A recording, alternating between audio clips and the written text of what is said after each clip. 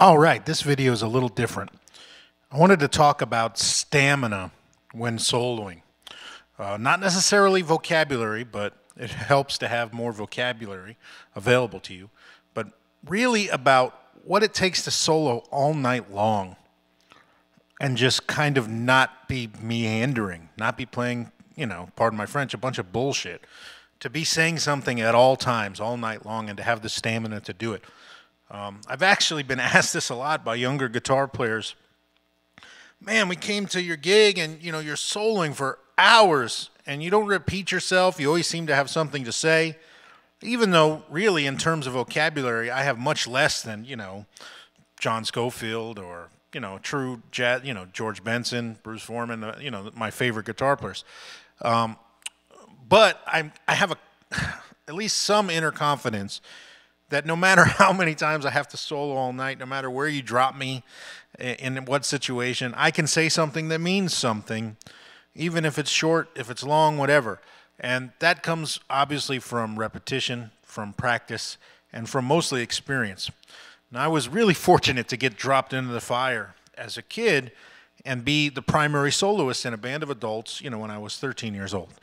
And that enabled me to spend just hours every night playing solos and learning what works, learning how to pace myself. I know that sounds silly, but it helped. Learning how to breathe, take breaths and pauses in my playing, and to really start to build stories and tell things. Now, the phrasing side of it is a little bit different from the stamina side, which is what we're talking about now.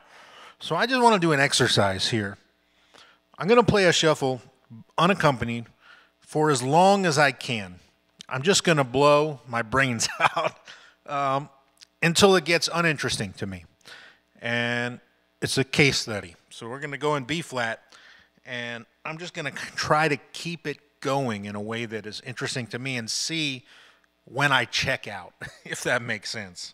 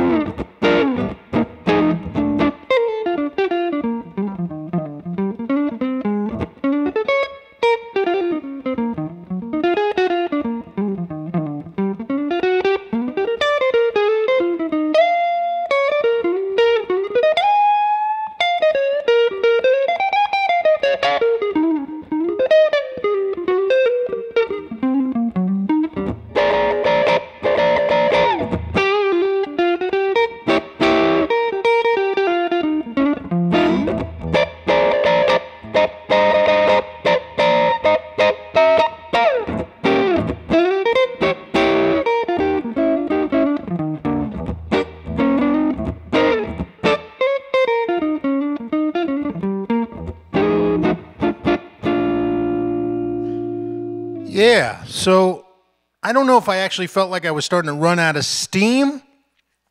I kind of was still hearing other places to go and things to do, ways to rhythmically chop things up. So let's kind of examine what was going on through all that and how I was thinking as it was going along. So the first chorus may happen something simply. I'm going to start a phrase, right? So automatically that informs kind of the entirety of the rest of the solo. And as I'm moving along, I'm making choices reacting to what I played previous. So when I play, the next thing I might play will, right? Or if I play, the next lick might be to answer it back, some sort of counter movement with the same kind of rhythmic phrasing. And man, these new things just keep coming. It may be a rhythmic time instead of playing. It may be like something against. You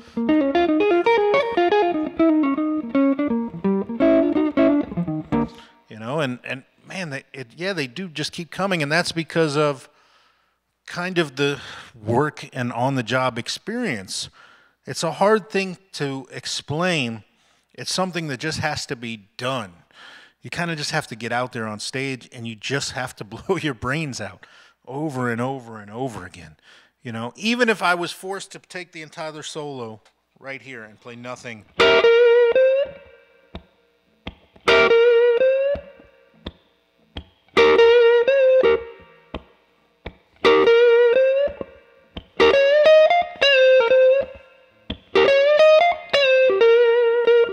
I'll still make it interesting.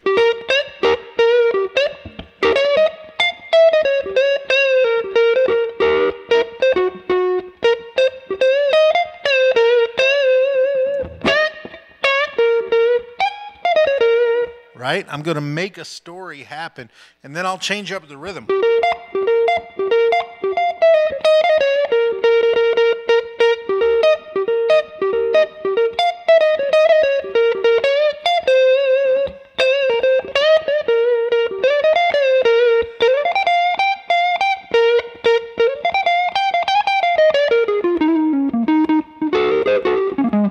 Like, where'd that come from?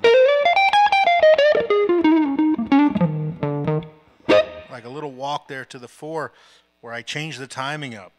It just kind of is a natural reaction to what's going on, what's being played, and answering myself back. I don't know if this helps anybody, but it helps me to kind of verbalize and think about what am I really thinking as things are going along, and how did I arrive there?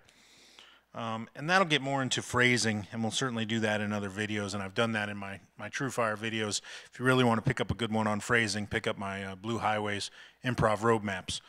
But, man, I just wanted to talk about, like, building stamina. So do something like that exercise I just did.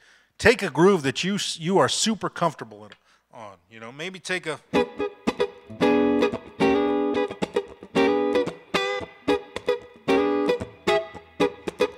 Right? And just go ad nauseum.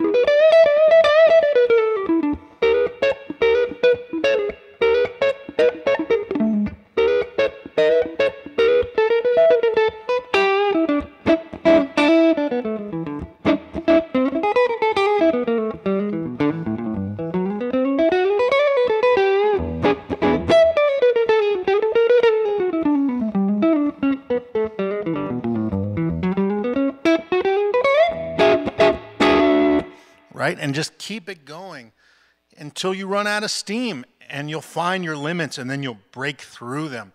It doesn't have to be constant eighth notes like that. Again, like we were doing in the B.B. King exercise. Take that same groove and play it more simple.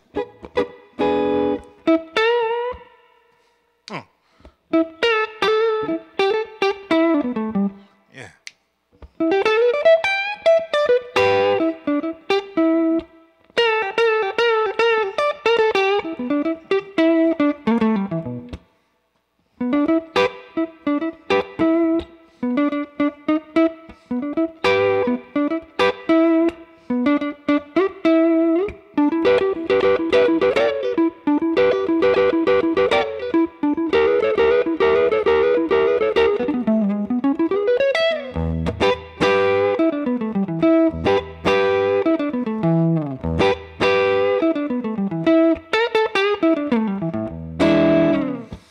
keep it going, man. I just wanted to do that kind of off-the-cuff video about stamina, and I hope that helps. And members, I'll do a little addendum to this for you. And if you're not a member yet, a ruler, bam, smash that join button. At least subscribe, hit the bell so you get notifications. I greatly appreciate the support. Ruling.